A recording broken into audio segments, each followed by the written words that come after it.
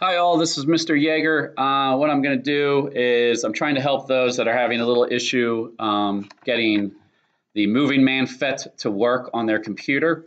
So I'm basically going to kind of just run through it with going through the lab. I'm not going to give out any answers. I'm just going to kind of show, and then you can by all means basically follow the answers as needed.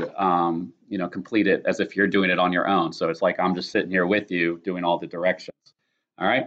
So again, this is a FET moving man. I have to say this is from University of Colorado Boulder. It's not mine. It is credited to University of Colorado Boulder. Here we go. So if you're doing the lab, first thing is basically, you're looking at the units and so forth. I mean, this is going to be kind of, you're going to probably just mumble a little bit here and there as I'm working through it. You can see the next question is about the distance that everything is. Make sure you think about what distance is. All right, make sure you're reading the directions carefully. All right. There's a question down under making observations about displacement in the directions. It says you may have noticed that distance to the tree has been given a negative value, while distance to the house has been given a positive value. All right, what does the negative and positive basically mean? So make sure you answer that question. All right, so that's the first page already.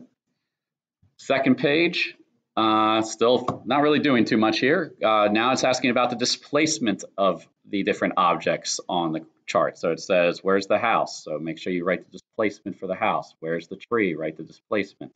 Where are the walls? Okay, they're technically at the end of the ruler. Don't think they're any farther than that. Okay, the farthest you can go is 10 and negative 10. Then you basically have a number of questions for you to take care of yourself. Again, read those directions carefully. Everything's basically given to you. I'm giving you points for basically every little thing you write down on this. So just make sure you fill in the appropriate blanks. Let's see here. All right, so I need to go ahead and set the moving man's velocity. I'm all the way down under part B, speed and velocity, making observations now. So you have to find the unit for distance, the unit for time, and then set the velocity to 1 meter per second and watch. So here we go. Okay. Okay, I'll just let it keep going. Just reading directions as I'm doing this. Okay. So there you go. I'm gonna reset it. Now it says to go ahead and set it for 4 meters per second. And you're just comparing what that means. What's the, which one's going faster? Okay. Not really trying to make you overthink this too much. Okay. All right, so now we're going to set it for 1 meter per second and try to go for 2 seconds. Okay, so 1 meter per second for 2 seconds, and then stop.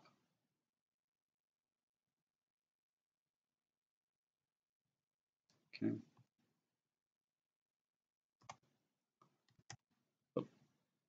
So 2 seconds. All right, sorry, let me try that again. See, kind of silly here.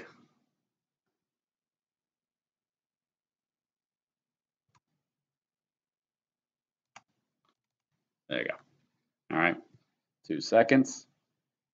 You might have to record that. Okay. And then we're going to go for at 4 meters per second.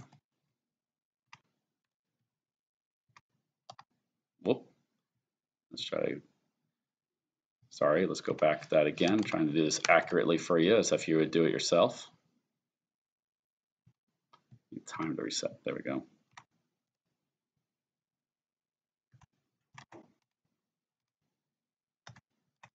There we go. So that's where he is after 4 seconds. A little bit weird with the position there, right? But that's fine. Okay. I would take this more as you're going 4 meters per second in 2 seconds. How far are you going? So I wouldn't worry so much about the 7.833. I mean, how far should you go in 2 seconds if you're going 4 meters per second? So don't overthink that one too much either. You can go back and do that with the 1 meter per second too. Okay.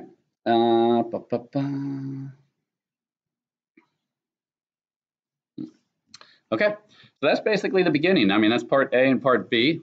We're now moving to the charts page. I know it says to go to this charts page initially, but I just leave it at that one. So on this section now, I'm going to be doing a bunch of different motions and giving you some time basically to record what does the velocity and position time graphs look like. I'm going to get rid of the acceleration time because we don't need that. So the first one says go from 0 to 10 at 2 meters per second, and you're just essentially copying what the position and velocity times graphs look like. You should hopefully already kind of have an idea of what they will look like. Okay, there you go. So that's the first one. So basically copy those in is what you're trying to do. All right, we're going to reset.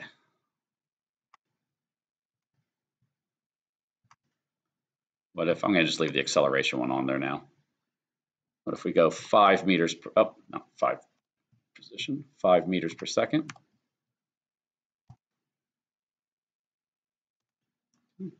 So there you go. Record the velocity and distance time graph and velocity time graph. Again, hopefully you're kind of going through this going, oh, well, duh, it's going to look like that. Okay, think about it. He's going to constant velocity. So what should that be on the position time and velocity time graph? Here's the third graph.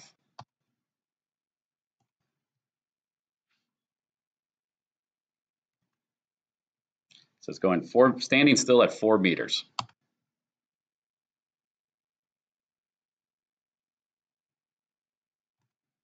Okay, there you go. Position time, velocity time, standing still. All right, next one. All right, this one is, start playing with it a little bit. He's going out at 5 meters per second for 10 meters and then going to come back at -2 meters. So I need to try to time this right. That's okay. All right. And coming back at -2.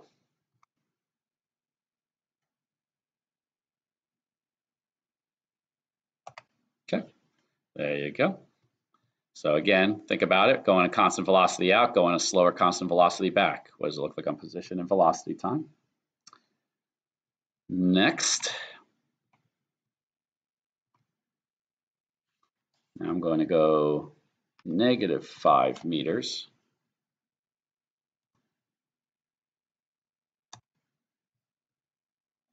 And then 2 meters, +2 meters back. Obviously trying to make you think of like comparing the two. I mean, hopefully you're seeing what's going on here. All right, got 2 more. So there you go. There's all the constant velocity motions. Now we're doing a little bit of accelerated motion. So we're going to do 0.5 meters per second squared. And again, we're only interested in the distance and velocity time graph. Here we go.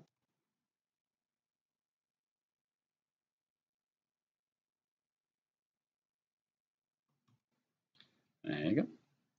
All right. So just think about how he's moving. How is he? What is he getting faster? Is he getting slower? Speeding up? Slowing down?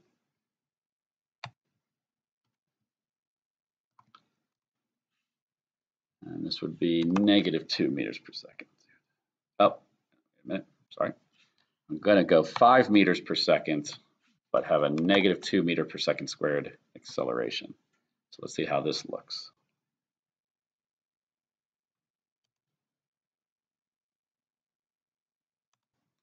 Okay. So there you go. So again, think about it. What does it mean when the velocity and the acceleration are pointing in opposite directions? Okay. And that's basically it. The last page is essentially a review. I mean, it doesn't involve the actually doing it on the simulation. It says go ahead and make sure you look back at your graphs that you've created right here with me.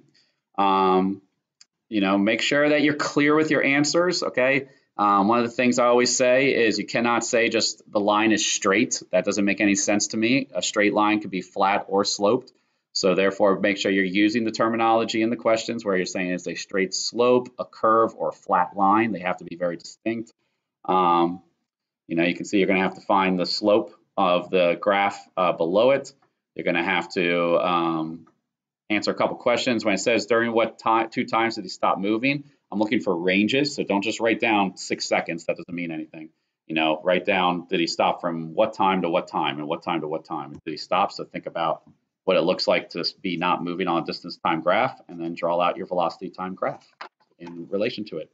Think back to your velocity time graph worksheet. You had to convert a distance time to a velocity time. Obviously, it's all constant motion, so don't create hopefully really dramatic graphs. It's actually fairly boring in terms of just some flat lines. Okay, so that's pretty much it. So I hope this helped out some.